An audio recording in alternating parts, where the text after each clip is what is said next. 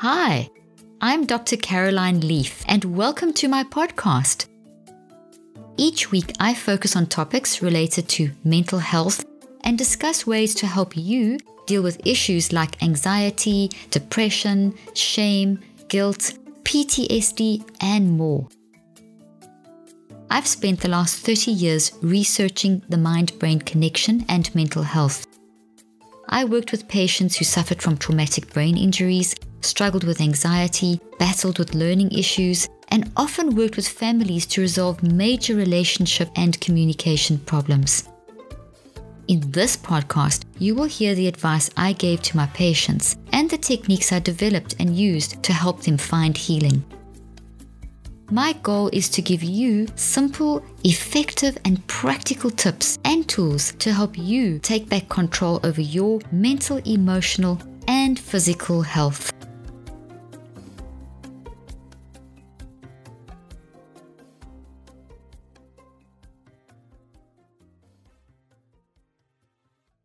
Before I begin today's discussion, I want to just take a moment to thank everyone who has supported this podcast, either by leaving a review, spreading the word, sharing episodes with friends and family, and posting about this podcast on social media. I love reading your reviews and learning how I can make this podcast even more helpful.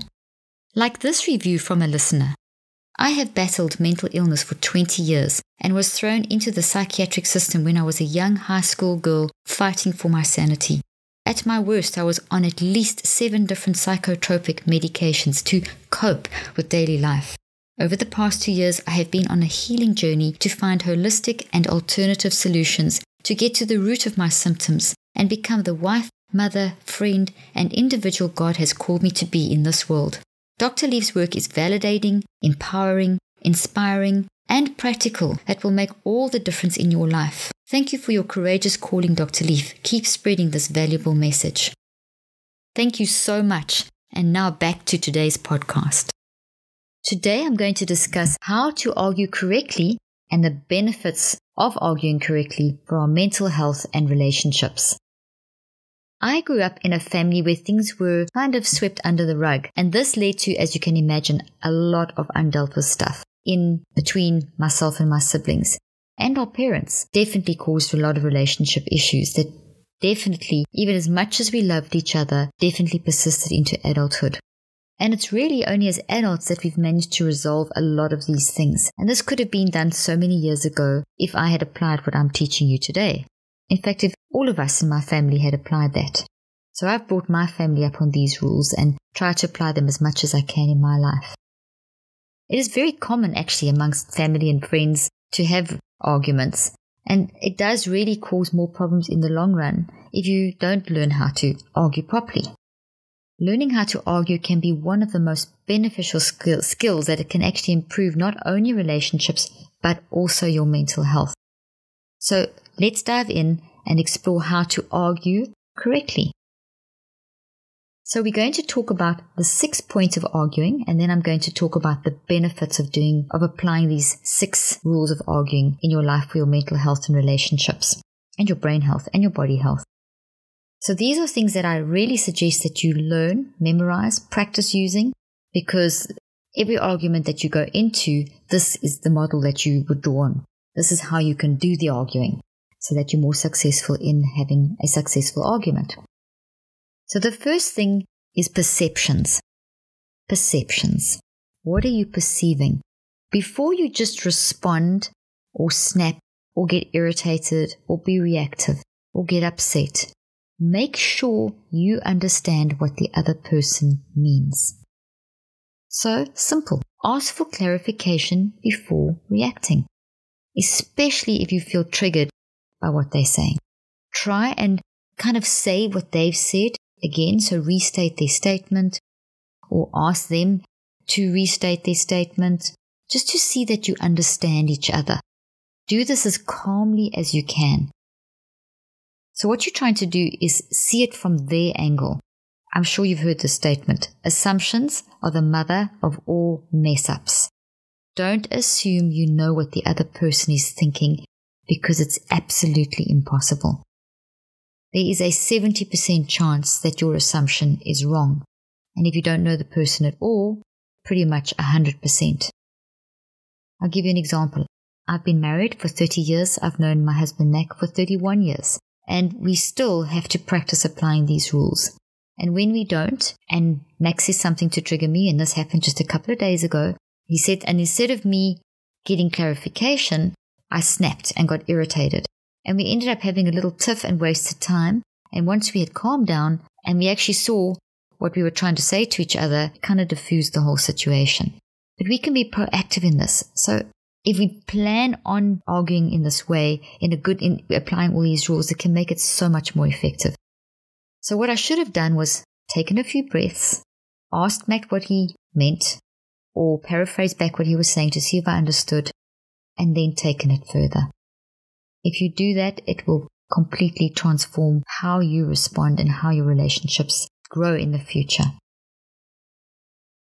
The second thing is grace.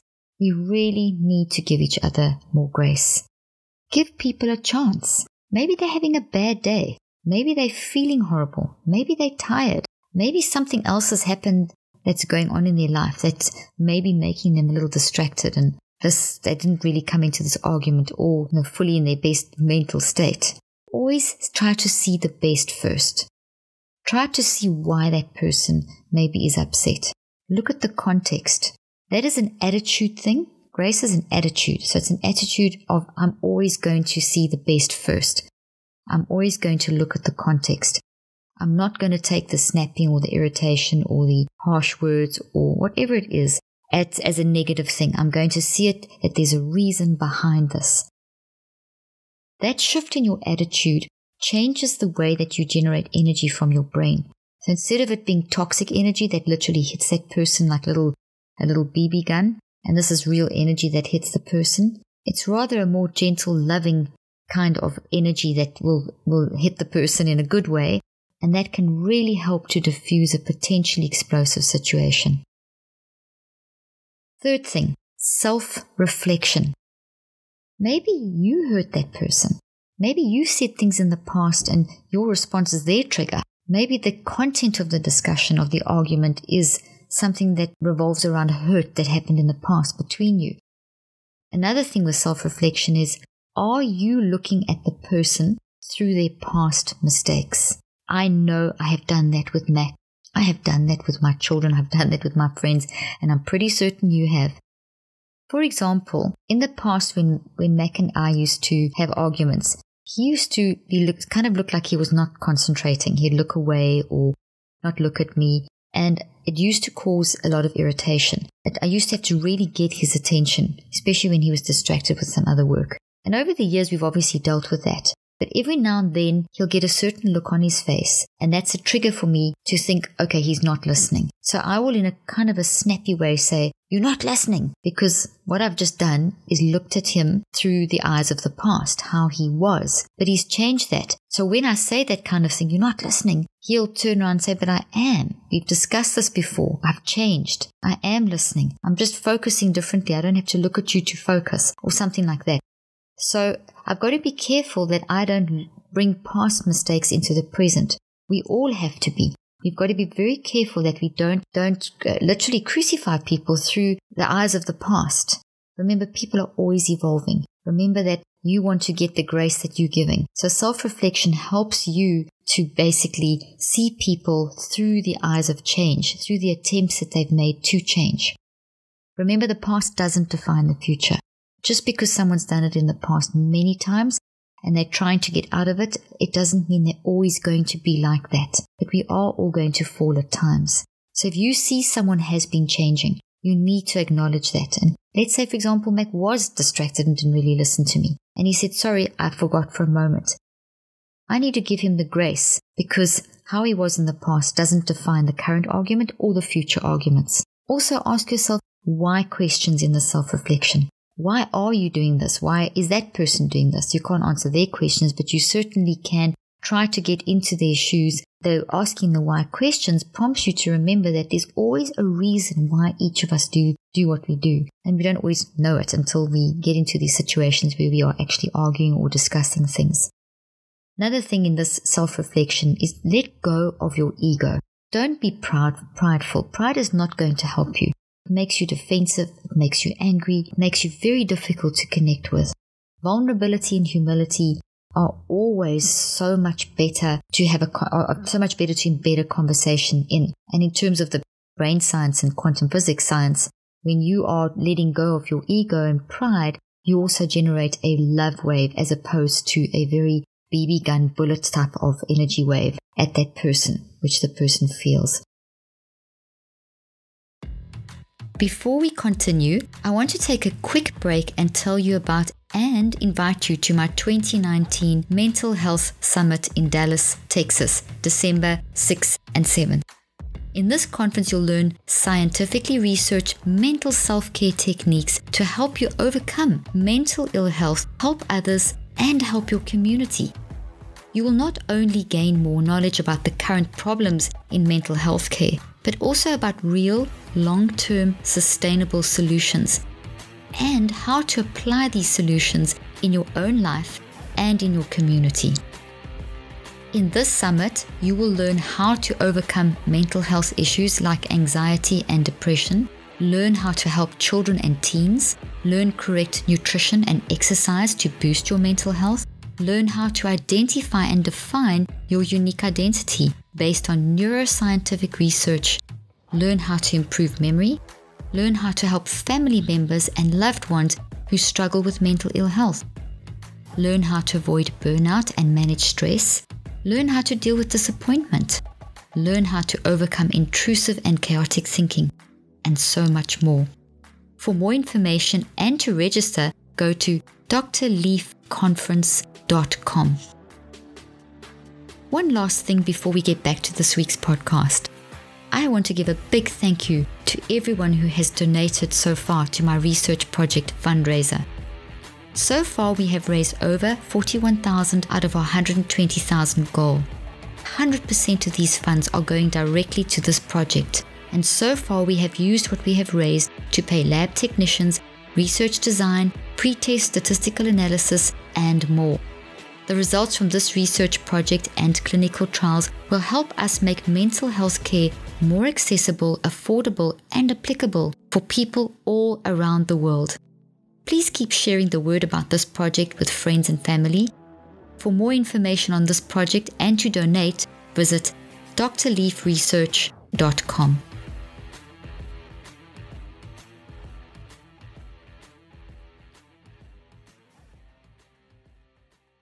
Fourth point, watch your verbal and nonverbal communication. So, watch what you're saying. Be careful of sweeping statements like, "You always do this. You never do that." Those are real trigger words. Choose what you're going to say. Choose your words carefully. Choose them very carefully. And watch how you use those words to construct your sentences. And also consider your body language. Nonverbal communication is 50% of communication. So the way you're feeling will light up your eyes in a certain way, will make the muscles around your eyes move in a certain way, will make the muscles around your mouth move in a certain way, will make your body muscles tense up in a certain way. And all of that, other people are picking up. Even if you think you're hiding it, you're not.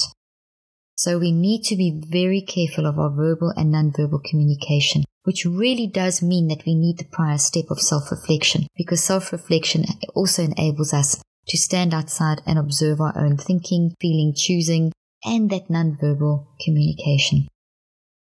Point 5.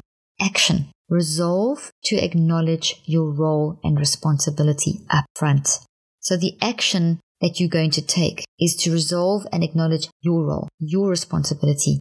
Be very prepared to give a genuine, authentic apology, not just a quick, meaningless sorry to kind of try to diffuse the situation. This is an action step because you're doing something. You're choosing to see that you play a role. Communication takes two people.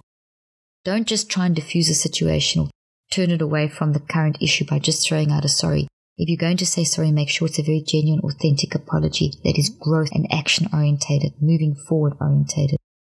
Really make the attempt to change your behavior so that the other person can see this in ensuing discussions and arguments. So you always need to be action solution oriented.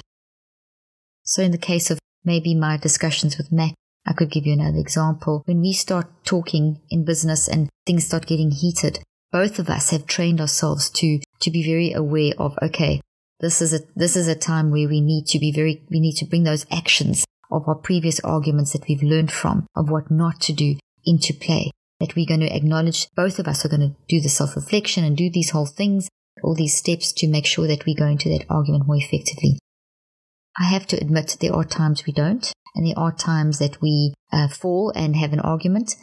But what I'm excited about and excited to share with you is that as we apply these all the time, very deliberate, these steps deliberately and intentionally, our arguing skills have improved dramatically. Our arguments are less heated and finish way quicker than they used to, and always end with something really constructive and growth focused, with a real desire to reconnect, and our love just grows. The relationship improves. It's very beneficial when you start experiencing these arguing properly skills in your life. It's very exciting. Point number 6, argument autopsy. Such an important skill. So now the argument's over, everything's resolved, and you feel great and happy. And then 2 hours later or 24 hours later, you find yourself back in an argument about something the same or very similar. And you think, why? Just like yesterday we managed this. Why are we doing this again? Well, it's probably because you didn't do an argument autopsy. You always need to do an argument autopsy. So once you're both calm, once you solve this whole thing, and it may be more than one person that's involved in an argument. This is not necessarily, these are not necessarily skills that you need to only apply between two people. It could be a group of people. But it's really important when the argument's over, you're all calm and you're all friendly, that you say, okay, so guys, this is what we argued about. These are the misperceptions about each other. How can we prevent this in future? And as you do that, like, make a constructive point of discussing that. Maybe even make some notes. Maybe even keep a little log of the typical things that you have an argument of, like in your business or with your spouse or with your kids or with your friends, because the same things tend to come up all the time. So write it down, jot it down, and do that argument autopsy, and maybe even record how many times you used to do it, and you'll see that over time, as you apply these principles, it gets less and less, which is very encouraging. So we need to learn from the above process. Don't just move on, or the same thing will happen again. Use the argument autopsy as a preventative measure. Use this to understand how not to do this in the future. And just remember, as you are trying not to do it, you probably will do it, but it will get less and less. So give yourself grace in the process. Discuss with the other person what can be done in the future to prevent or to manage a reoccurrence of the exact same argument. The mental autopsy will give you those details, those triggers, those situations, those contexts. But if you don't do the argument autopsy, you won't get that. You see, the point is to keep progressing forward in your mental health and your relationship. Let's briefly talk about the benefits of arguing correctly. First of all, you are preventing building up a toxic thought in your brain. And as you know from all the discussions and teachings and materials and books that I have, when you have a toxic thought, it causes brain damage. And that brain damage is going to cause neurochemical chaos. And that brain damage from that toxic thought is going to affect all the cells of your body and make you feel awful. That toxic thought is going to feed back into your mind. Remember, your mind is not your brain. Your mind moves through your brain. Your brain responds to your mind. So the thought that you've built up in your brain, this toxic thought, is going to also feed back into your mind and cause mind fog. You're not going to have wisdom, clear thinking, and that can lead into more arguments and snowball into a whole bad day with one thing after another going badly. Second thing, you need to choose how you want to spend your energy. There's a limit to how much energy you have in a day, and that's why we go to sleep at night, so we can, get our energy back, and why we need to have times where we think during the day and just switch off and daydream to give our brain a rest. Your energy is limited, and you need to decide on whether you want to go down the toxic route of arguing in the incorrect way, which drains your energy terribly, because toxic energy is very energy hungry, and then it doesn't leave enough energy for the good stuff in the rest of your day. So when you rehash a pattern, when you rehash something toxic, you're actually rehashing in the sense of not progressing forward, not making it a positive, changing it and improving it. If you just rehash and go over and over and over how that person's bad and how you've been hurt and all those wrong things, you are draining your energy and you're going to make yourself feel horrible. And you're draining the energy out of your body. Your blood flow even changes. Your blood chemistry changes. Or you can move your energy into building this healthy response based on getting to the root of the issue and improving your relationship and your communication in general. The steps I just described on how to argue correctly are going to help you use your energy correctly. Third benefit, assumptions create a feeling of anger and irritation, which are related very much to the energy point I just made. It takes a huge amount of toxic energy, very draining, and it creates tremendous chemical chaos. Assumptions are the mother of all mess-ups. Be so careful of assumptions.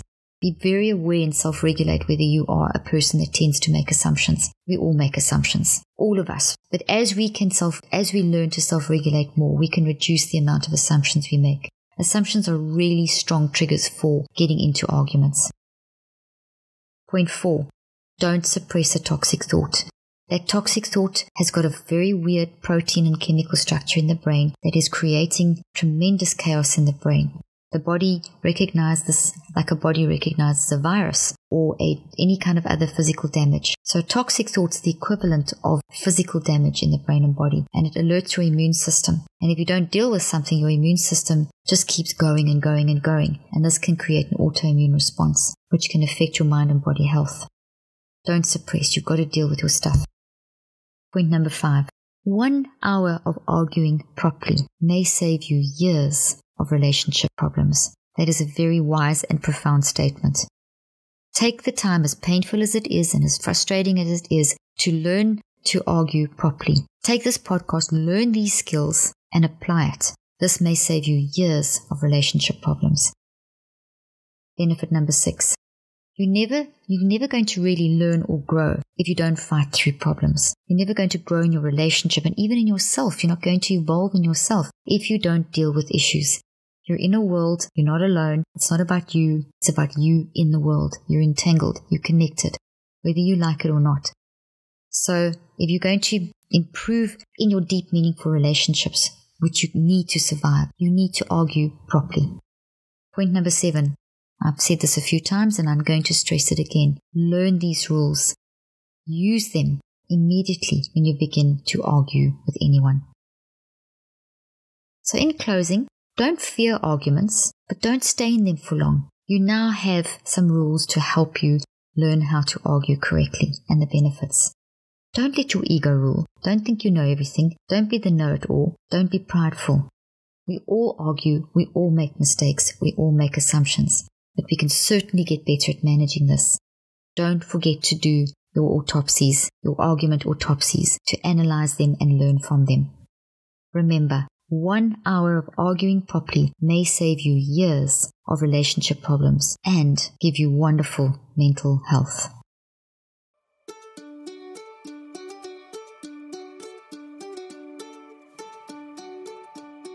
If you are interested in learning more about how you can improve your mental health, be sure to visit my website at drleaf.com and to sign up for my weekly newsletter, where I also include a schedule of my speaking events and so much more. Thank you for joining me today. I really hope you learned something new and helpful. Be sure to leave me a review and tune in next week. Till then, I'm Dr. Caroline Leaf.